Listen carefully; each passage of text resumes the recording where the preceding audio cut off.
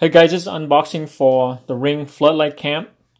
This secure lights from Ring have a built-in camera and a secure siren that built into the camera when if the all of a sudden some detect a motion and you see that there's someone there that they're not supposed to be there, you can actually turn on the siren from your phone and will scare them.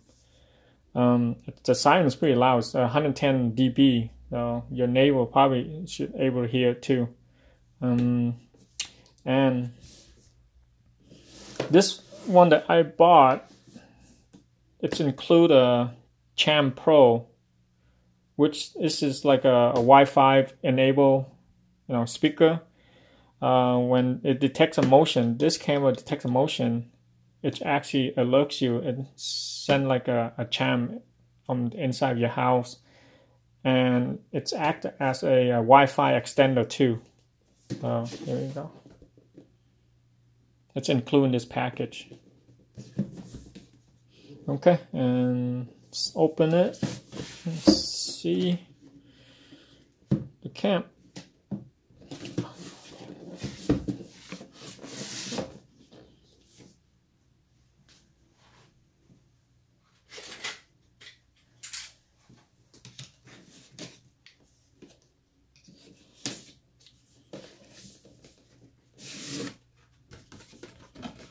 So here, this is outside packaging.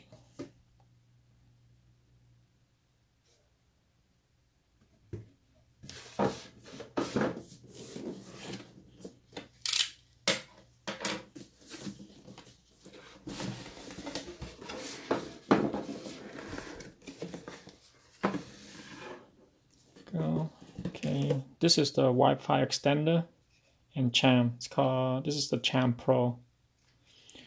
I would recommend this if you actually mount one right in front of your garage, because that's a long way out. Your Wi-Fi might not reach it, so you could plug one of this inside your garage to extend the Wi-Fi signal.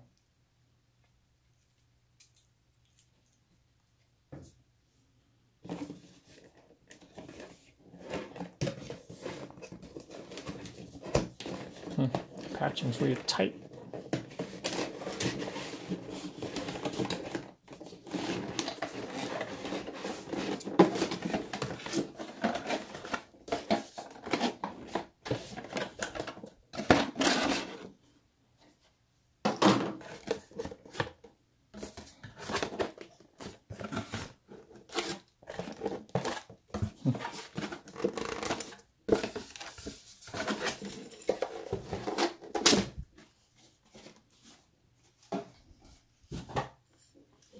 Okay, go. Two lights. This one, let's loosen it up.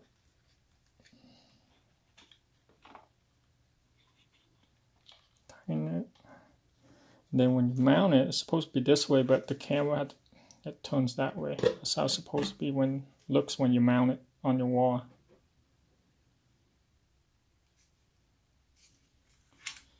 And this is the hard wire one. I think they only have hard wire for the security floodlight. So we got the bare copper is the ground. You got neutral, the white, and then hot wire, the black.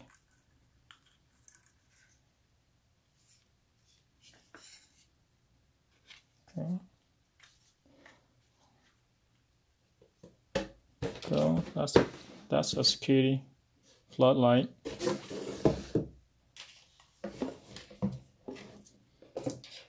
And we got that's a CHIME Pro, and got this the mounting bracket.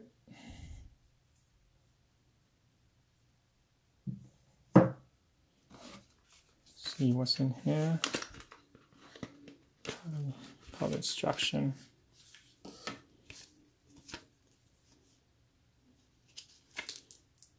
Yeah, it's just the wiring instruction.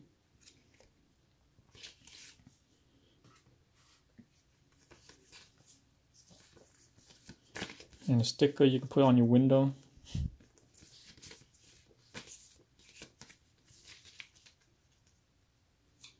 Okay.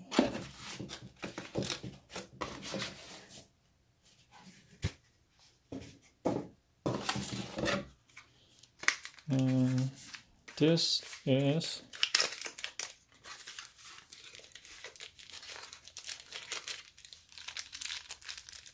okay, give you 3 wire nuts. And this one here, the S, it's like a S hook. What you do is for you to install it, you hook onto the electrical box, and then you hang the light onto it, on the other end, while you're doing the splicing, splicing the wires together. So you don't have to, if you're doing it yourself, you don't have to actually one hand holding the light and then the other hand try to twist in the wire nuts. So this helps a lot.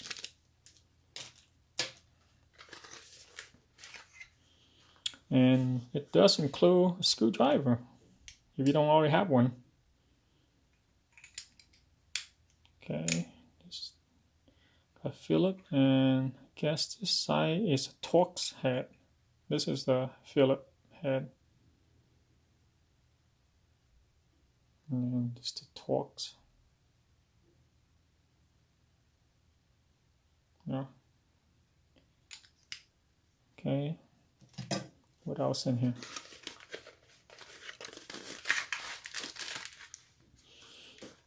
Okay, to give you, I guess this the nut to tighten up the light when you after you put it onto the bracket. So yeah, so this nut actually goes on here.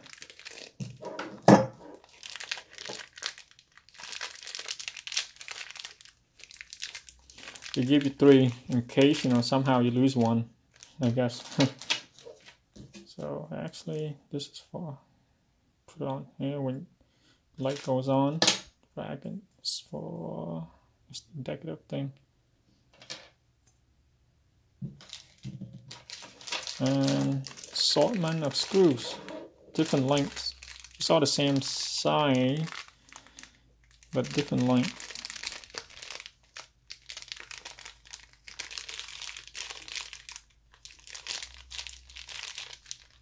Okay guys, now I'm going to show you how to replace your existing light with the ring cam floodlight. This one have 2 screws. So you gotta remove those 2 screws from there.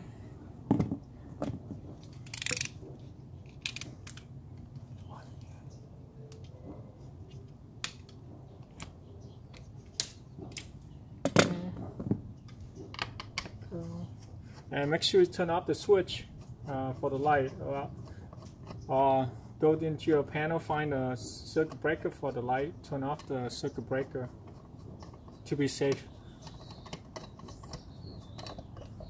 There you go.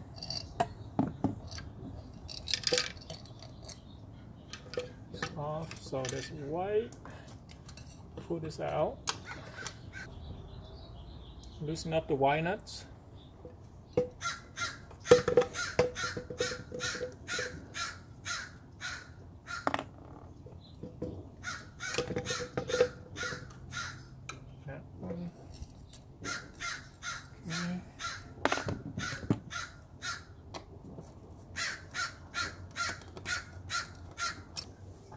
Now, gotta remove this bracket because the ring floodlight comes with its own bracket. So we gotta take this off.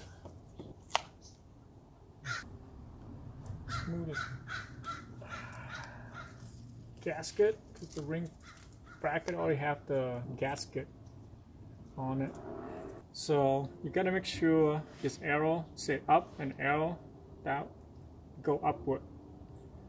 And the reason why I see the gaskets all around and they're cut out here, if the water gets in there, there's room for the water to drip out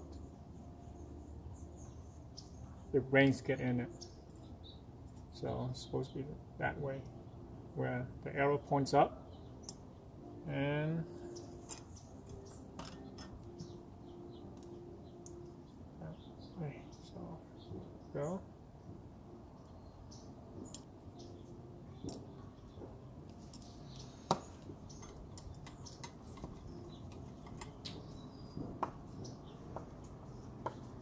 Make sure it's tight. So I'm using the S hook that comes with the camera to hook the camera in, so you know I could my two hands free to twist in the wire nuts.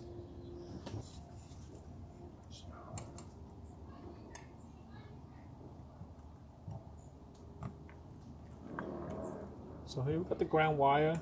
You wrap around the ground screw and go clockwise. Wrap around clockwise. So if you wrap it counterclockwise, what happens when you tighten up the screw? The wire slips off the other way. So see how when you tighten it, it turns the wire tighter.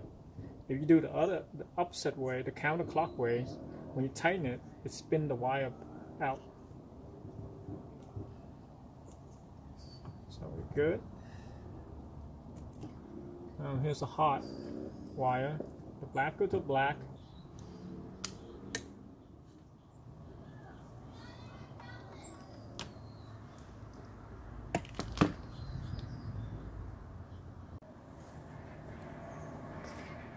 Okay, let's put so the black go to black. Those are the hot wire. Twist it. Make sure when you twist it, it's tight because you don't want to the wire to get loose.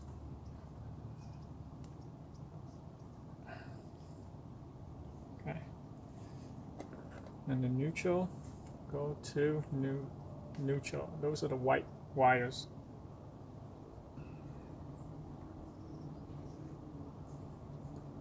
Okay, done. Push the wire into the electrical box behind the bracket. Now there's there's two screws coming out. It goes in this two hole. Make sure you just align it and push it in. You gotta remove the bracket, the hook. Okay.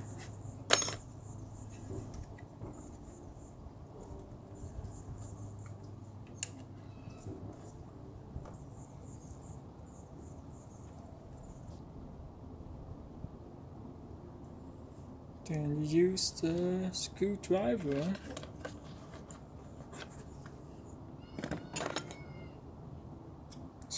that comes with the light. Fill up. You remove it, and there's a hex slot there you can use to tighten up the nuts.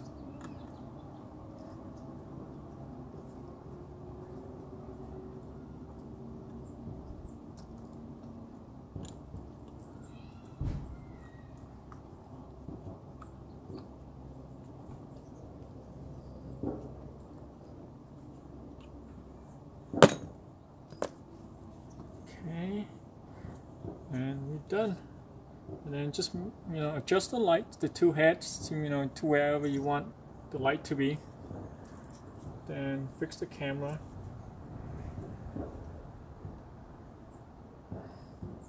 This is a reset button up on top right here. If you run into problem programming installing the cam or activating the cam, sync the cam to your phone, you push this button and it resets. Do that. Let's turn the switch on and see it comes on.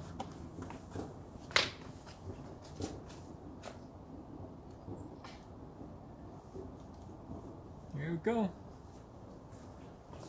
Okay, everything looks good. The light turns on. Everything works. And I'm going to do the setup, and I'll show you how the app looks for the ring.